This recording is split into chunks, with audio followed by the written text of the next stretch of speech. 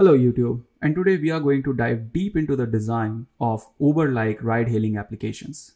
But before proceeding, if you're new to our channel, very warm welcome to you guys. We are software engineers from one of the fan companies, and we are here to share the best tips and tricks with you guys to crack your next tech company interview.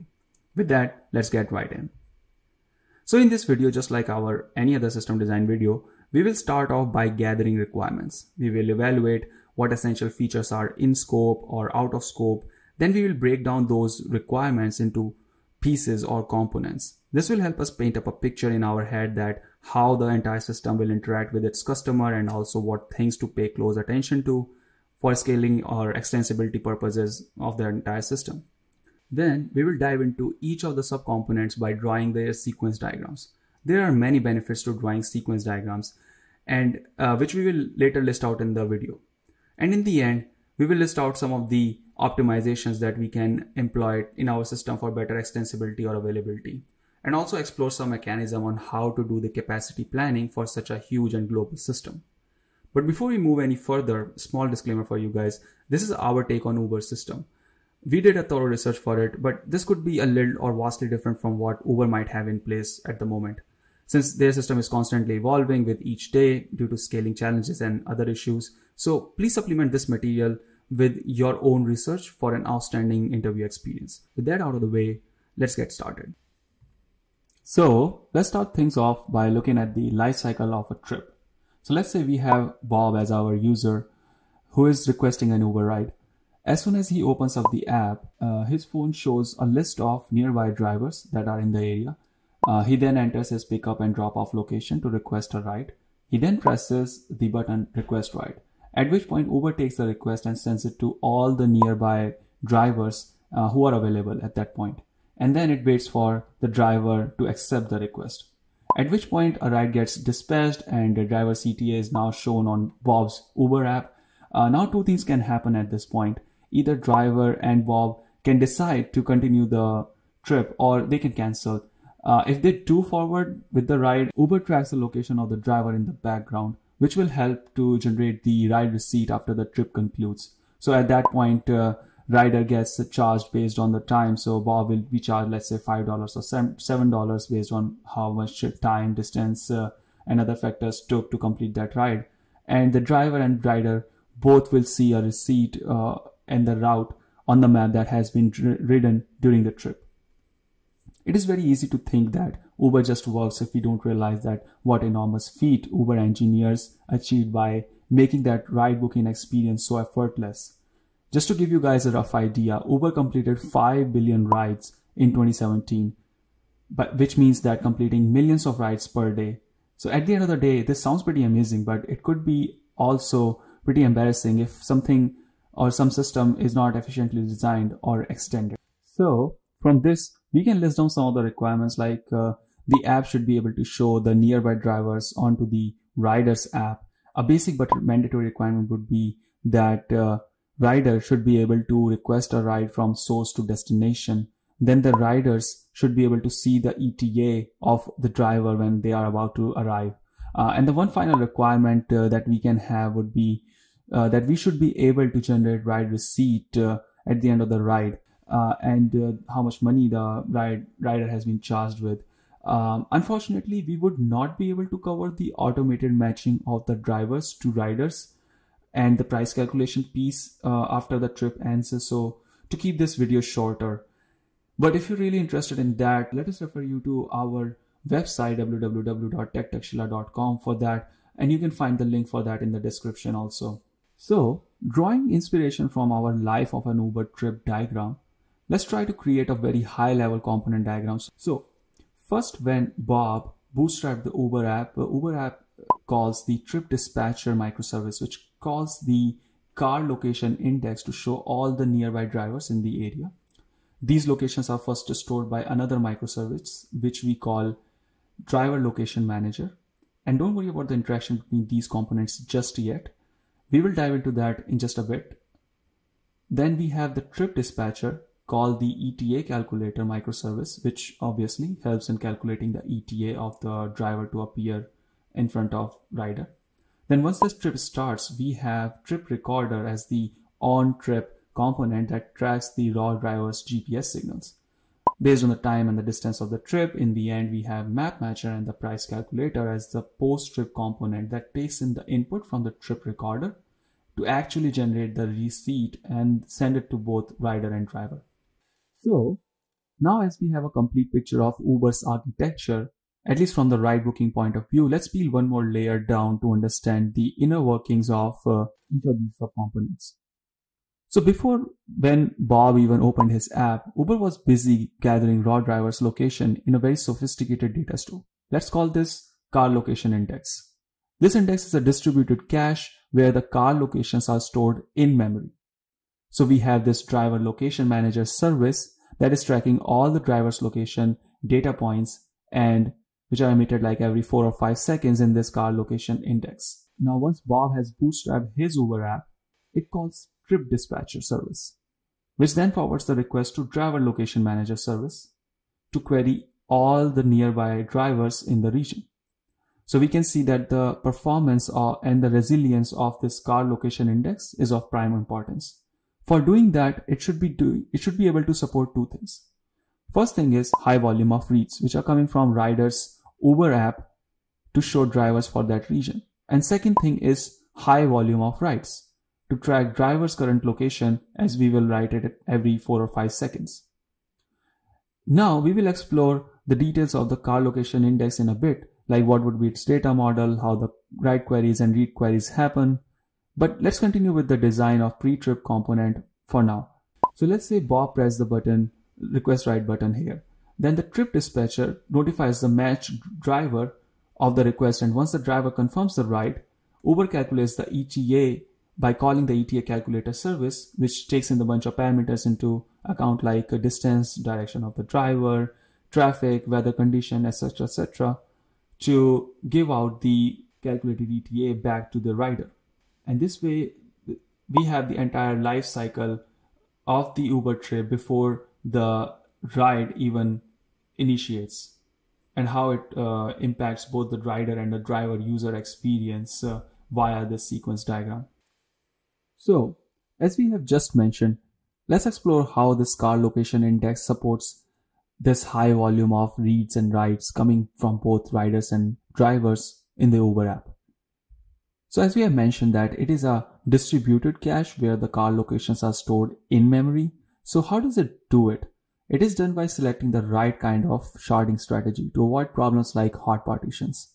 So we can employ a distributed cache to balance the load of reads and writes here, that is sharded over city, geolocation, even on products like UberX has a separate shard than Uber Black. And we can store it in memory to make those queries really fast, since you don't want Bob to wait 5 minutes to find the best ride for him. But the main thing that we need to take care of is hot partitions. For example, let's say Justin Bieber concert just ended and there is a surge in drivers and riders Uber request at that time. So how we save that particular partition to become hot and hinder user experience? For that, we can further shard for a set of drivers in the region, but this sharding should have to be done at the runtime. This is a little deep topic which deserves a video of its own. So let us know down in the comments that if that is something you guys are really interested in. But here is what the data model looks like for drivers to send their locations.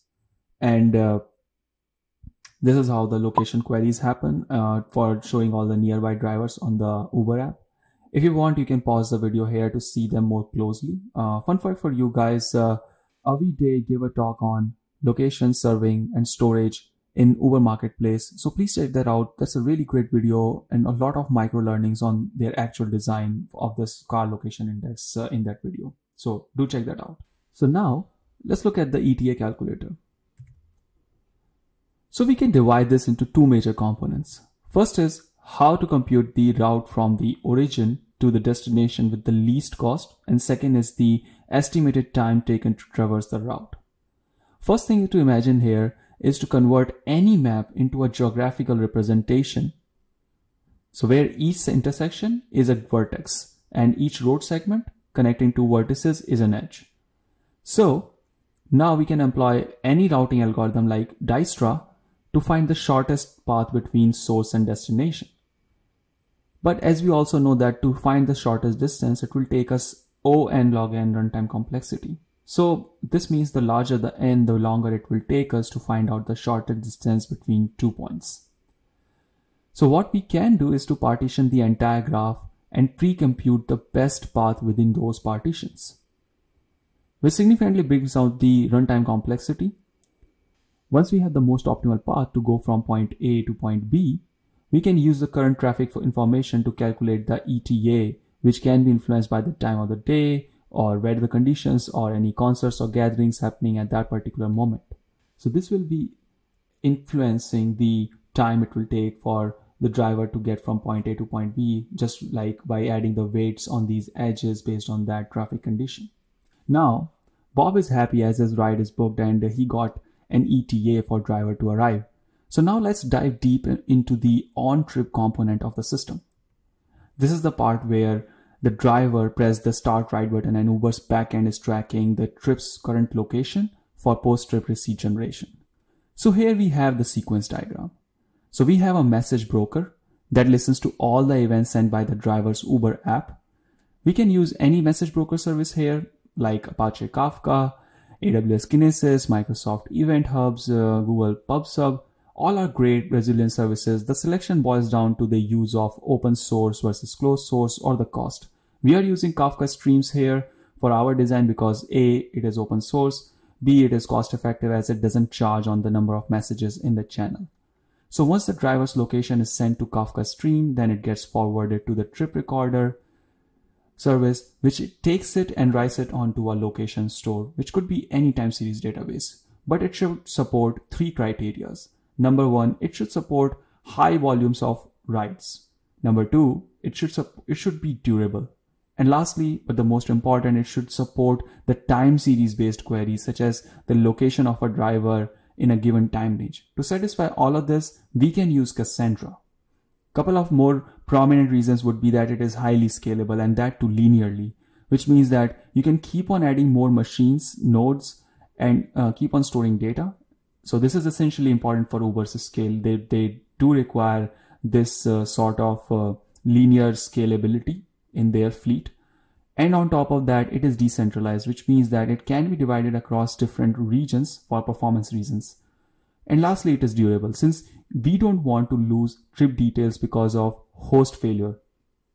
And here is the data model for storing these locations. So if you want, you can pause the video and quickly glance over it before proceeding.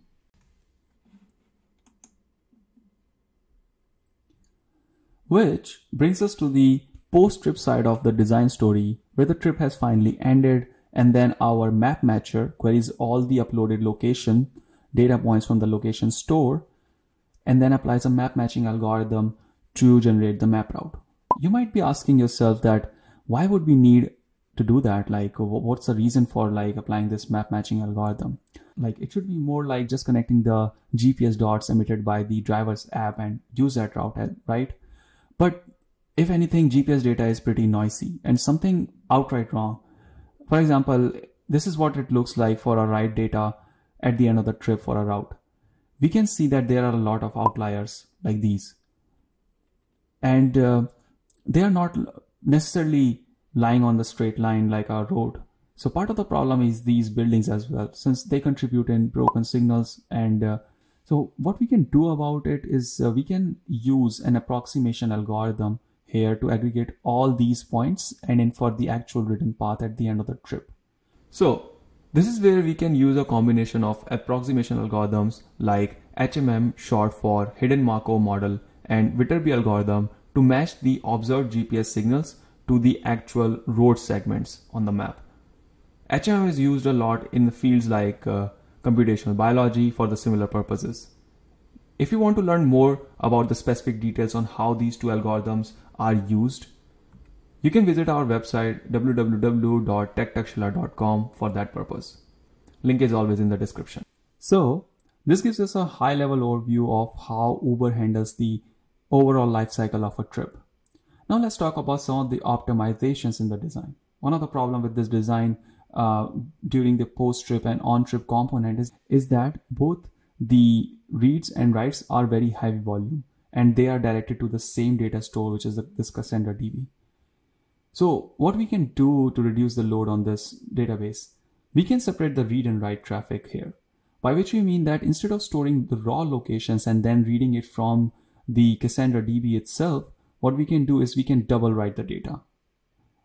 So by which we mean that not just writing to the Cassandra DB, but to also write at the Redis cache as well.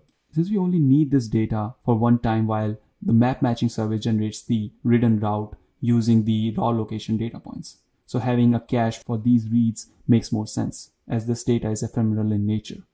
Once we have the matched route, we can again persist it in the Cassandra DB like this.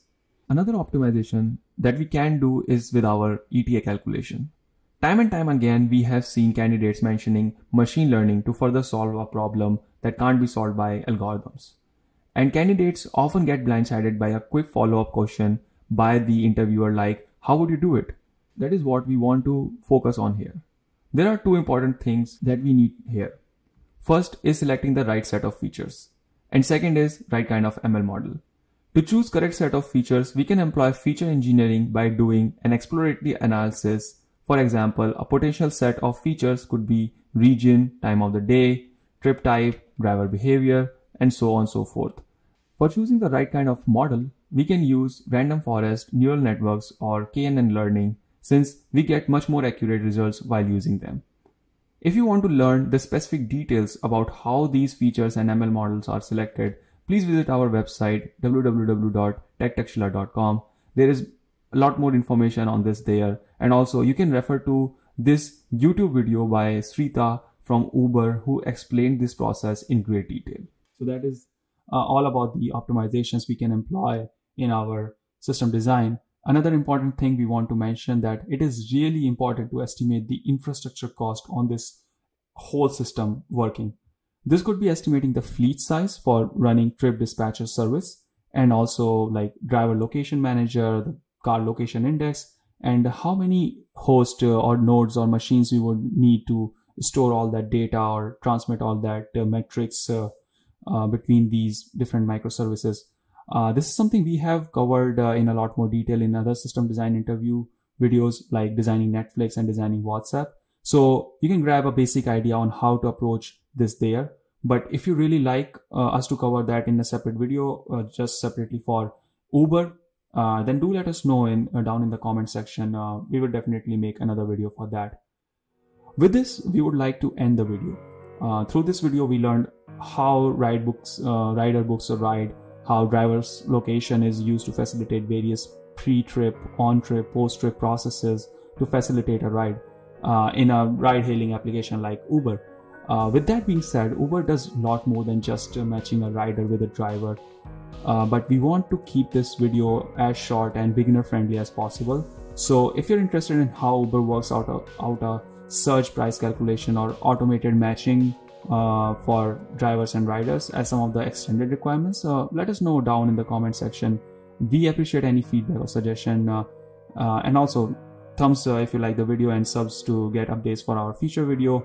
Also, please head over to our blog for deeper dive on this material and to play around for some of the fitness exercise on the topic. With that, thanks for watching the video. Stay tuned. Designing Instagram is coming up next.